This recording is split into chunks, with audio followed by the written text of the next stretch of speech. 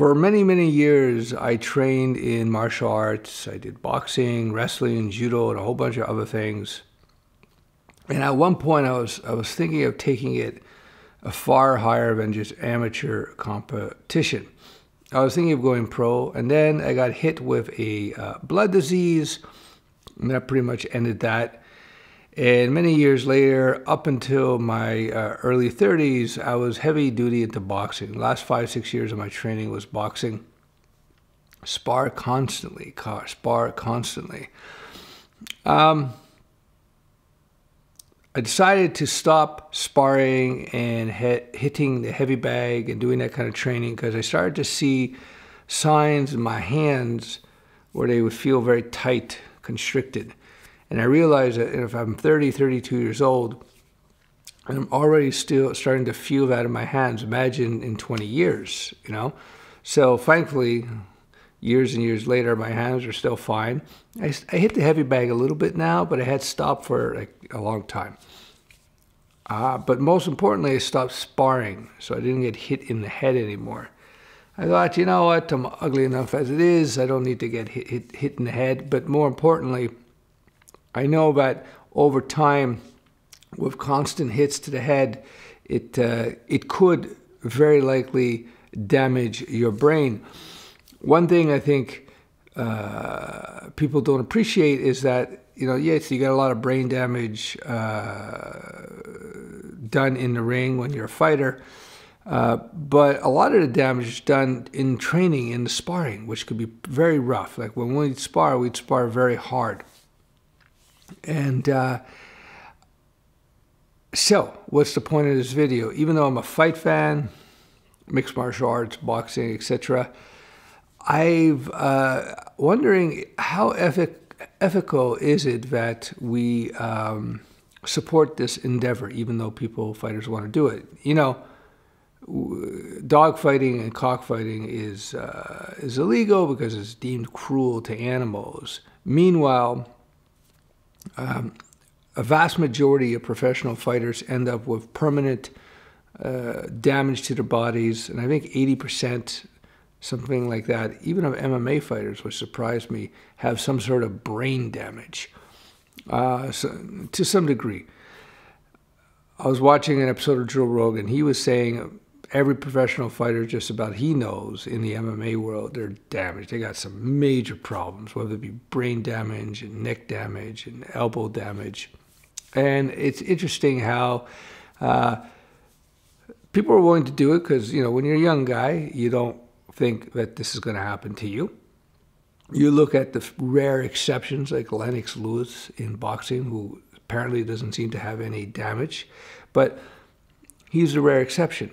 You look at Ali, you look at Frazier, you look at Jerry Quarry, you look at all these guys, they got all kinds of problems, some more serious than others. And you have to ask yourself, is it worth a lifetime of pain and disability for potentially a few years of glory? So back when I was 30, 32 years old, and I decided to stop doing any type of boxing training, any type of heavy training like that, because I wasn't going to become a pro. So I thought to myself, why damage my body unnecessarily, you know? I had to preserve my brain. And over my career, it's my cognitive capacity, it's my mental capabilities that has done well for me. And I'm thankful I stopped. I didn't damage my brain. I didn't damage my intellect. I didn't damage my ability to use my mind. So there you go, a little food for thought. I was watching a video on Jerry Quarry, who was a very popular boxer back in the 70s. Fought Ali and Frazier. He never made it to a champion, but he was never really, as far as I can tell, he never really beat hard. And he was never... you know, he was really, really good. He was in the upper echelon of the game. And they show him at 50 years old, he looked like a 70-year-old. He was barely capable, couldn't tie his shoes, couldn't write, couldn't remember anything. He was permanently brain damaged by all the boxing he did. So it was a pretty sad situation because, 50, 60, you could still be extremely, 70, you could still have a great life as long as you take care of yourself. Anyhow, that's the story with that. And so they're talking about how in football, a huge amount of players have brain damage and other permanent damage to their bodies. So if you're looking at this video and you're thinking about going pro or sending your kids into that, you should question that, because like with football, was it 80% of professional football players end up going bankrupt within a few years of retiring from the game? So if you're going into football and there's like a 80% chance or whatever, 70% chance you get a brain injury and permanent damage, is it worth that 80% for an 80% chance that you're going to be broke within a few years after quitting the game? It's crazy. It's a crazy bad bet. Boxing too. Most likely if you become a professional fighter, you're going to be broke, but also most likely is you're going to have some serious permanent damage and injury to your body. So as a result of all this, even though I'm a big fan and I was a martial artist for decades, and did a bunch of competition in the day, amateur level.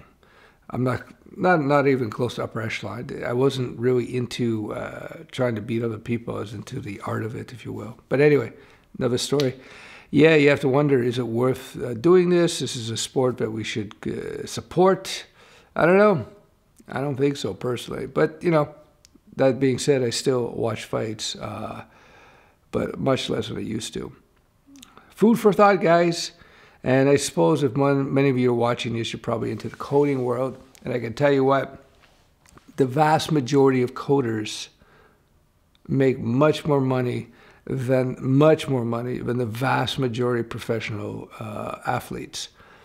Because most of the athletes are broke after a few years. Whereas coders, they don't make millions a year, but a coder, you can make a lot of money, many times what the average person makes, and if you have a much longer career. You could have a career for 25, 30 years if you wanted. So you can make much more money as a professional developer than most professional athletes. Not the big ones, of course not, but you know what I mean. Of course, you got the Lennox Lewises, or the McGregors, who are making the 50 million, 100 million, or 25 million, whatever it is they make. They're the upper echelon. They're the top of the top in the fight world, in the professional fighters game, in the professional athletes game.